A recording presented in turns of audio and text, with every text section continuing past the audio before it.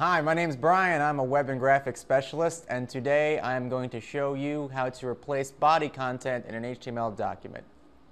So I have my text editor open on the left with my HTML markup, and on my right I have a web browser that is displaying my web page.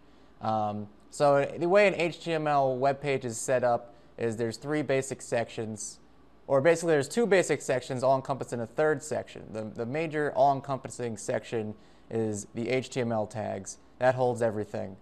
Within that there's your head, which contains everything that is going to be up here in this part of the web browser.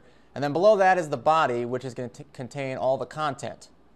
So everything you see on the page is the body. So if I want to replace body content, all I have to do is go into my markup and change whatever it is I want. So let's just say I want to delete everything except that header.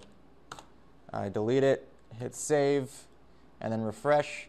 And there we go. I have changed body content in my HTML document. So that's how you do it. That is how you change HTML or your body content in an HTML document. My name is Brian, and thanks for watching.